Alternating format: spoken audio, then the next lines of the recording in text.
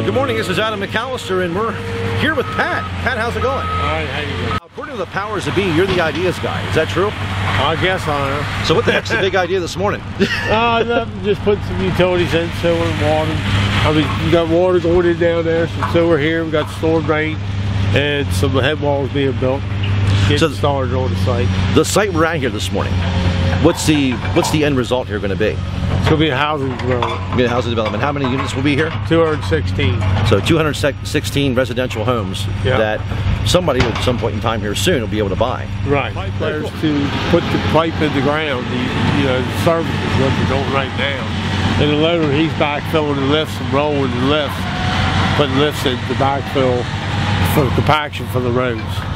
The guys that are over here working, what's the average time frame that they've been here to do as skillfully as they're doing it here behind us? Because just watching these guys for a few minutes, it's been amazing.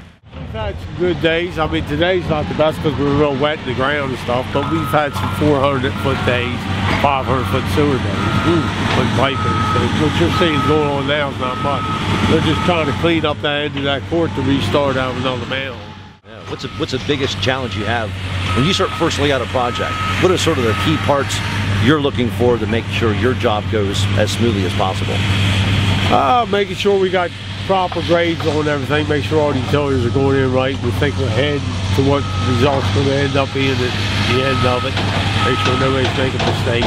Yeah. What about laws, regulations, or the things that change you've got to be on top of on a regular basis to make sure everything's staying the way it needs to?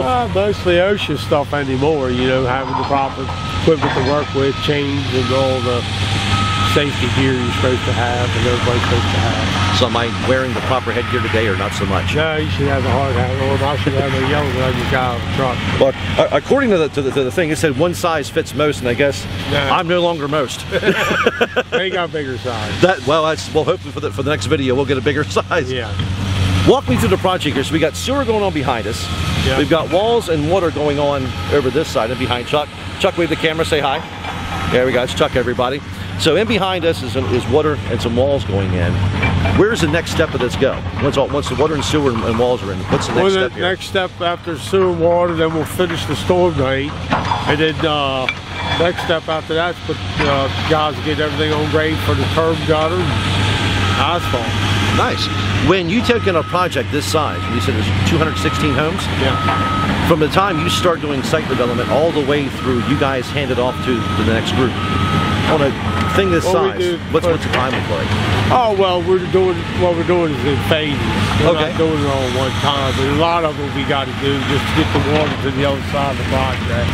So the community's got water, so we're doing more than, they got a basic little area that they're going to pave and do, start the lots, and then later on we'll go back in and finish the rest of it. So going back 38 years, obviously technology's changed, jobs have changed. Walk me through some of the differences you've seen from 38 years ago to now 2016, how your job has changed and how what you're doing has changed. Oh, the work today is so much easier compared to what it was 38 years ago. It didn't have the equipment or the technology. When I first started laying pipe, I laid it with a water bubble and, plumb bob had, that's how we laid sewer. It was level, water bubble. Today you got lasers, technology to put it in the ground. Just like surveying, the technology GPS, what they use today, compared to the old chain and transit, and protractor and planes trying to get it done. It's totally different. How do you see methods that you used 38 years ago to methods that are now today that were actually better then than some of the stuff you're using now? Tough technology is definitely taking over, but some of the old methods that I've learned actually help out here in certain situations that we do things. Is there some things that some of the new guys will see you using going, what are you using that for? You got this computer, this laser to do that, and you're still doing it an old-fashioned way. What's one of those things that they would say that may go, hey, the old man's nuts, but it works? No, it's just different things. I mean, we do levels and stuff like that. Like when I lay stuff out, I lay out some of the stuff the old style because we don't have GPS here with us out here. The field Jason has it for the dirt. Yeah, but we don't. So.